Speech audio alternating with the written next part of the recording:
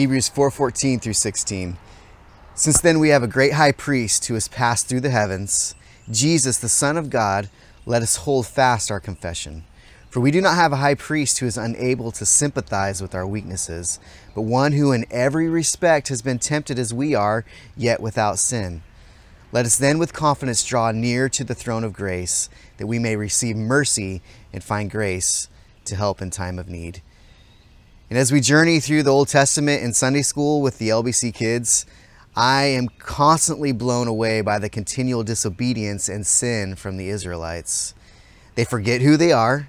I mean, they're God's chosen people, and they sin. And then God punishes their sin, they repent, and then it repeats over and over. And through each one of those cycles, God shows an enormous amount of mercy. He doesn't give them what they deserve. The same mercy He showed Israel is available to us in Jesus Christ.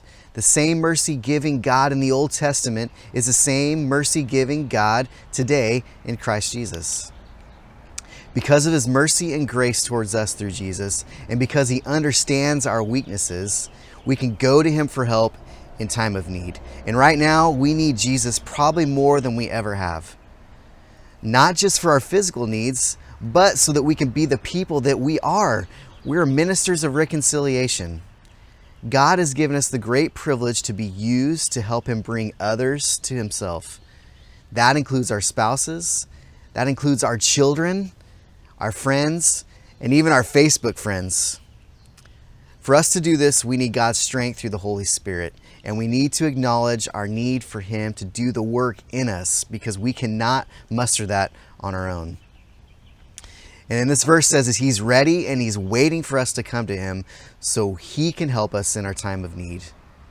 So if you're struggling to show mercy and kindness, you are in good company. I believe most of us are. I know I am, and I've been really needing God to help me with that. We need mercy in our lives, and we need His power to show mercy and kindness to others. So let's go to Him today and ask for His help to be the people who show mercy and kindness, especially to our families, our spouses, our children. They need it desperately right now, just as much as we do, if not more. And our church, and as well as those who don't know Jesus yet. So let me close with this in Hebrews 13:20 through 21. Now may the God of peace, who brought again from the dead our Lord Jesus, the great shepherd of the sheep, by the blood of the eternal covenant, equip you with everything good that you may do His will, working in us that which is pleasing in His sight, through Jesus Christ, to Him to whom be glory forever and ever. Amen. May you be encouraged today. May you go to the Lord for mercy, that you may show mercy and kindness to others.